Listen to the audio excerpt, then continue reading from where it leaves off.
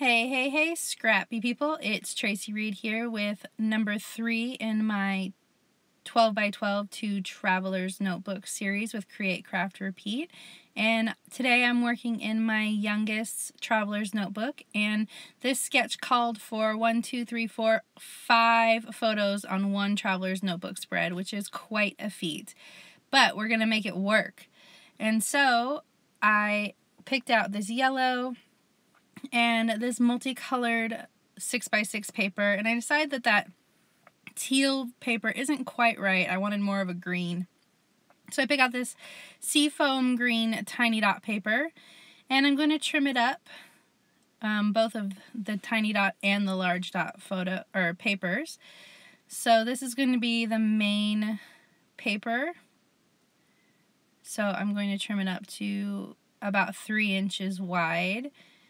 And then I need to, the Traveler's Notebook that I made is 8 inches, so I'm going to trim it just over 8 inches. Then I'm going to cut it in half, so I have one side on each page. And then I'm going to do the same with this yellow polka dot. You know that my littlest favorite color is yellow, so I can never resist putting yellow in his books, which is good because I have so many yellow papers and I don't often use yellow that much in my scrapbooking unless it's for him, so he gets to use up all of my yellow papers. Now I'm going to mat each of these little photos on a different color on the 6x6 paper. So I'm just going to glue them down beforehand. You can see that it just leaves a tiny little color mat around each photo, and I'll trim it up so that it's even on all sides.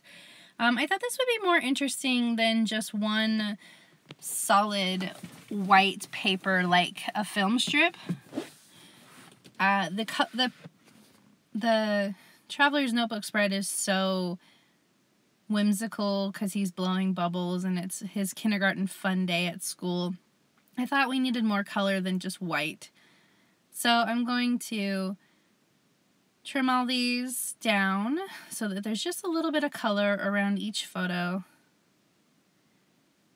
and then cut them in half. And I do decide at this point that I do want them to be cohesive like a film strip. So I pull out this paper from Pink Fresh Studio, which is actually the reverse side of that original blue that I had pulled out. And I'm going to use the doodly side, and I'm going to mat the whole series of photos like a film strip. So I'm just going to trim this up slightly wider than the photos themselves. And I love the little doodles behind the photos. It adds to the whimsical look of this layout. Make sure that they all fit, and it's going to be a tight fit vertically, but we're going to make it work.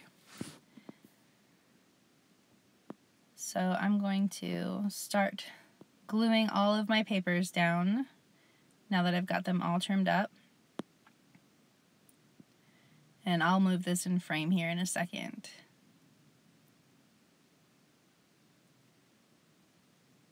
I love using my scraps for my Traveler's Notebook. I almost exclusively pull out of my scrap accordion folder when I am working in my Traveler's Notebook. And it's actually, my accordion folder is sorted by color.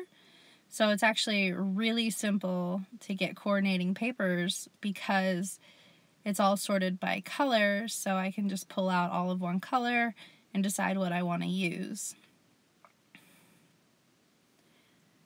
Alright, now I'm going to start putting down these little photos.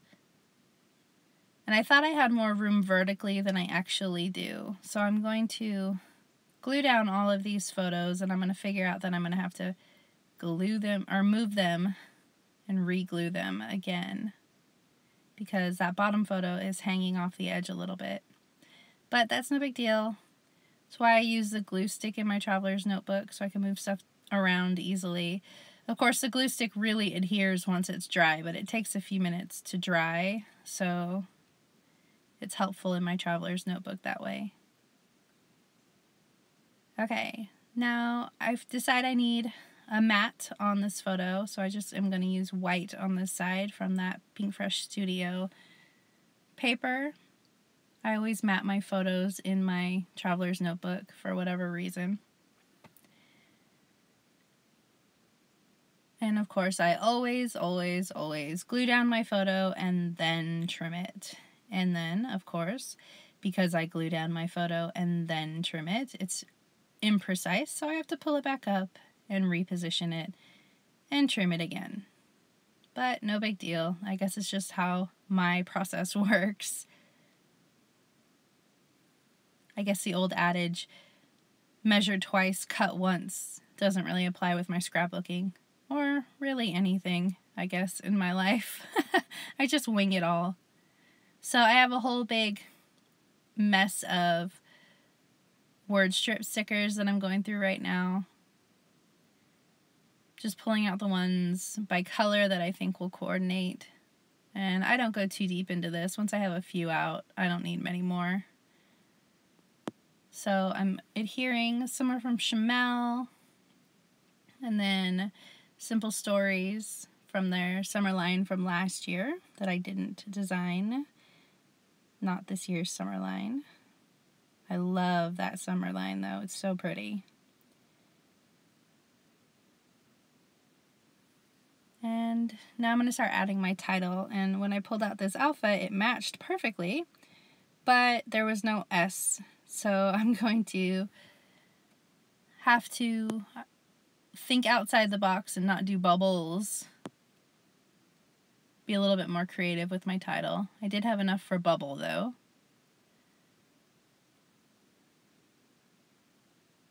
So I'm just temporarily placing it up here so I can start building my title, and I'll reposition it in a second when I pull out the second alphabet. And I'm going to spell bubble play, or no, bubble love. Bubble love. And really, Finn is obsessed with bubbles. He really is. When we moved to Tennessee, the first thing I did was buy him a whole mess of bubbles, and he went through all of it in just about 2 days, which is fine, and he loved it. Keeps him occupied and busy. So when they had bubbles at his kindergarten fun day, it's basically all he did was play with the bubbles. There were so many stations, but the bubbles was where it was at for him. So this spread is celebrating his love of bubbles. I'm going to write my journaling, just something short and sweet on this label. And then I'm going to adhere it down there underneath those word strips.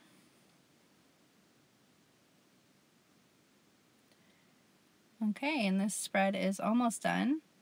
I'm going to pull out my iris containers and start getting out some stickers that I think will match. I was looking for a yellow sun, but that first one was too big, so this one was perfect, but I am going to have to cut it in half for the seam. So I just folded it a little bit so that I would know where to cut it. Then I'm going to put half on the left-hand side, well, I guess more than half on the left-hand side, and half on the right-hand side. But these are a little bit too spaced out for me, so I'm going to reposition it because it's annoying. I don't like having that big space in the middle of the sun. The thing about traveler's notebooks, though, is when you put things over the seam like that, you have to make sure that they're not completely right nested in the seam. One, because it'll add bulk and make your traveler's notebook hard to fold, but also two, because the stickers and whatever you put in the middle there will start folding when you close your book, and it'll mess up the spread. So you have to leave a little bit of a gutter there in the crease. And of course I'm repositioning these letters again because it's what I do. I reposition stickers all the time. And this spread is almost done, but I decide, I'm going to add a date first. Add the date. And after I add the date, I decide that right there on the left-hand side by bubble, it just feels incomplete. So I'm going to look for something to put on the side there. And I pull out the orange iris case because there's that orange sticker down in the bottom right-hand corner. And I have these old vellum chevrons from one of the first Gossamer Blue kits I ever received. And I just it was a paper, and I just cut up the paper after I was done using it, and I cut all of the chevrons individually. So I'm going to put that one down, and then I'm going to grab a little, right there, yep, a little die cut arrow that matches that chevron-ish arrow shape. And then I'm going to add this Playtime that I found in the orange iris case, which matched pretty well. And Playtime Bubble Love sounded good for a title to me. So that's what we end up going with. Now, I don't have any more words to add to this spread. I've already said what I wanted to say, so I need to find something to add on to that white label over the orange chevron. So I'm searching through for some stickers right now, and I grab an arrow to put over there.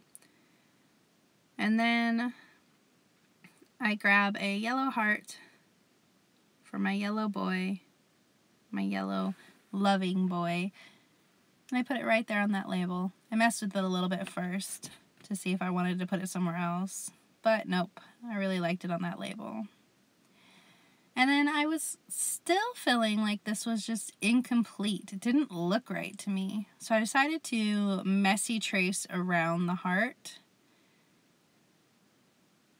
And then just having the messy tracing around the heart was weird to me, only having it around the heart. So I decided to messy outline the whole spread, just going over the white parts around the edges. So I draw one line first, all the way around, and then I decide to go around it again, just in a few spots to make it a little bit scribblier to match around the outside of that heart. And it adds a little bit of detail, makes it look hand done, which it was, and not like I'm trying to be perfect, which is good because there's no way I'd be able to make that perfect around the edge. Alright, and I think it's done.